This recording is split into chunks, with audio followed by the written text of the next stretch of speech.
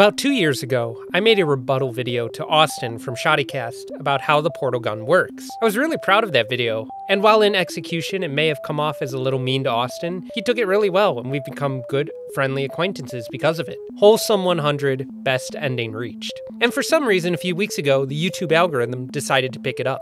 Among the many comments I got on that video, there were a ton of requests to cover the science from the Half-Life series. I thought that was a great idea, except for the fact that I've never played Half-Life. I know, a game that came out when I was a literal infant is one of the ones I haven't played. What a shocker. However, I've seen the movie Free Guy and know there's a gravity gun I could talk about.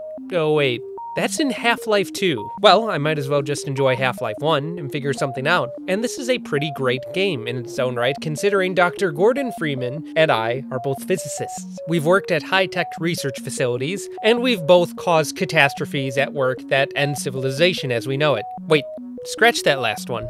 But that last one will be the topic of this video specifically, the Resonance Cascade, and if there's any real science behind this disaster. For a quick recap, let's go back to May 16th of 2000 and something to the Black Mesa Research Facility, some amalgamation of Los Alamos National Lab and Area 51. Working in the Anomalous Materials Lab, recent MIT PhD graduate Gordon Freeman is conducting an experiment. This involves a Zen crystal, some unspecified material from a border world, being inserted into an anti-mass spectrometer. This results in a huge explosion and an interdimensional bridge being created between Earth and Zen. Alien invasion ensues, the military gets involved, and you're left putting the pieces back together as you fight your way through. Half-Life has some pretty interesting science throughout its entire gameplay, including a moment where you flood a nuclear reactor with coolant to prevent a meltdown. This actually reminds me of my master's thesis, which was all about nuclear safety during unprotected loss of flow scenarios. I feel my background is pretty suitable to covering the most pivotal moment in Half-Life, the Resonance Cascade. What is a Resonance Cascade, and could it cause the end of the world?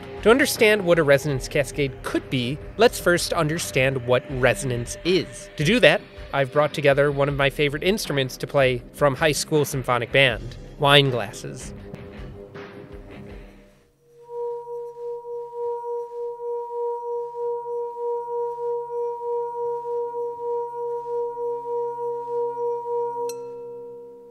When wine glasses are filled with water to a certain amount, and the rim is lubricated and rubbed, you can hear a sound. Depending on the level of water, a different note will be played. What you're witnessing is resonance, and it's how all instruments are allowed to create such beautiful music.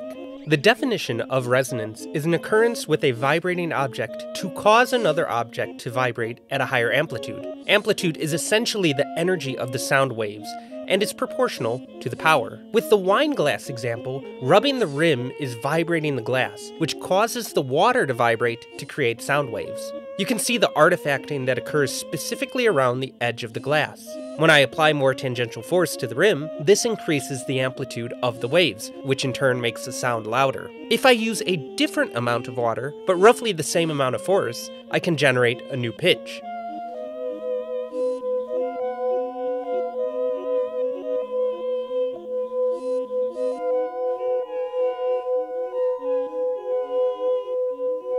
This is because the frequency of the sound has now changed, thus changing the note which is being played. But what happens if I introduce a different material? This right here is a wine glass full of one of my favorite drinks, prune juice. It is super healthy for you, and I would highly recommend you guys drink it. I have at least 1 cup a day. I filled the glass with the same amount of liquid as the first wine glass. When I play the glass of prune juice, it has the same pitch of sound, but the resonance time is longer and it sounds fuller.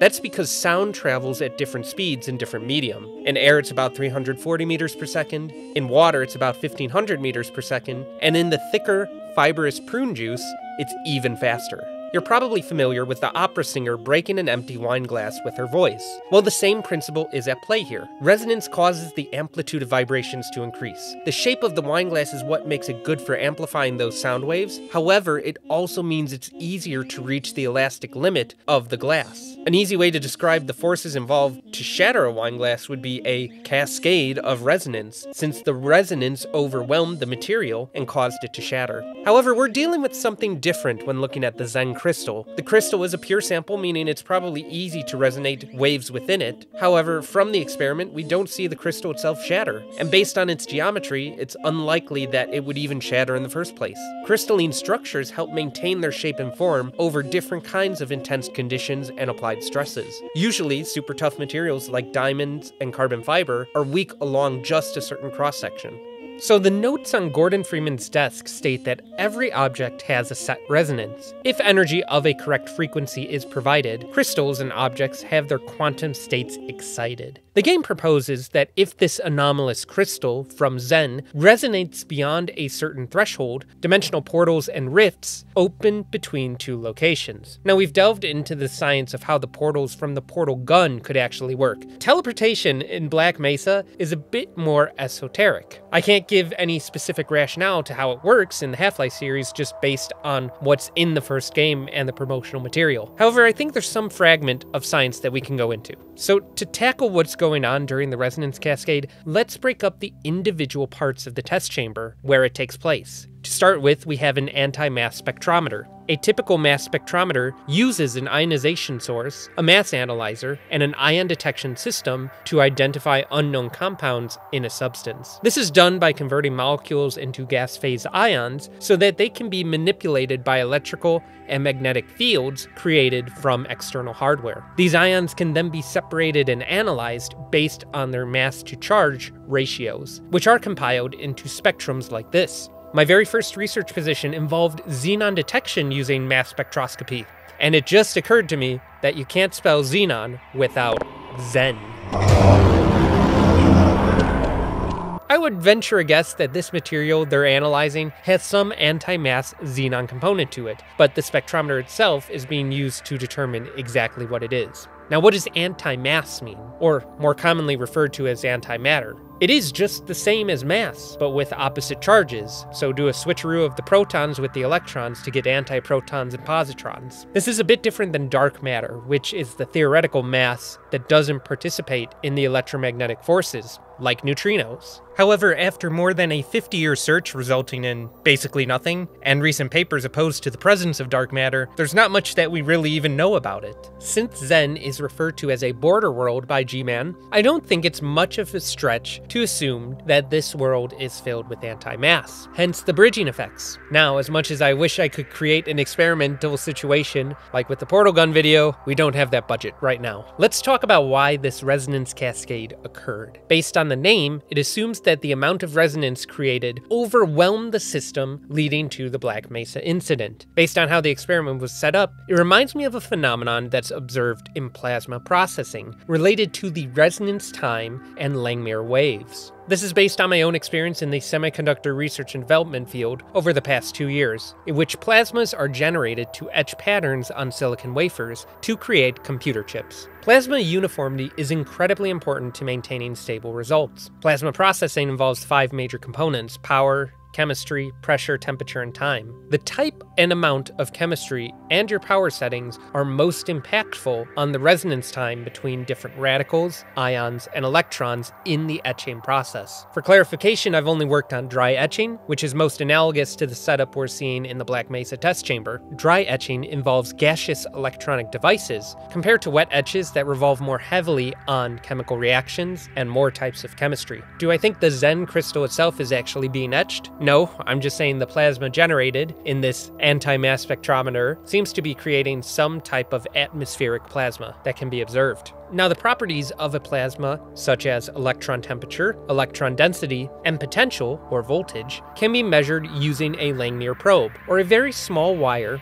attached to a power supply. This creates a non-linear plot between the applied voltage and the current. If a negative current is applied to the probe, it attracts positive ions, and vice versa. This can be understood with the equation J equals I over A, where J is the ion current density, I is the ion current, and A is the surface area of the probe. It can be simplified to being the product of the ion density at the sheath edge with the Bohm velocity, the speed at which ions enter the plasma itself. The sheath of the plasma just determines the shape and the density distribution radially. The reason Langmuir probes are important is because they can be used to measure instabilities or oscillations in the plasma known as Langmuir waves. Oscillations can be more defined based on the amount of chemistry being used in your plasma generation, which results in a longer resonance time between radicals, ions, and electrons. One way to mitigate non-uniformity is to apply a magnetic field at different radial distances on the plasma. Quantum excitation is also mentioned in Gordon's notes, and this aptly describes what's going on in the experiment at hand.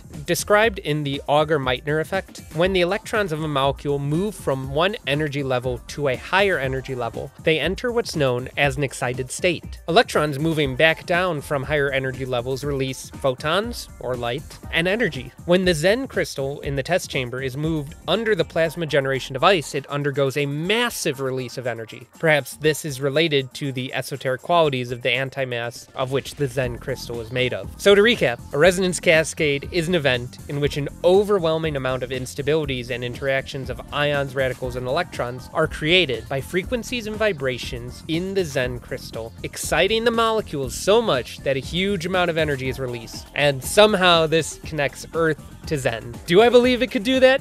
No, I don't even believe that aliens exist, so this game is all just fun to me. But in that fun, it's always great to learn about the related physics. I really hope you enjoyed this video. It was pretty exciting to talk about something related to the work I've been doing over the past few years as an engineer. Please let me know what concepts from the Half-Life series or from other games I should cover in the future. God bless, and I'll see you all later.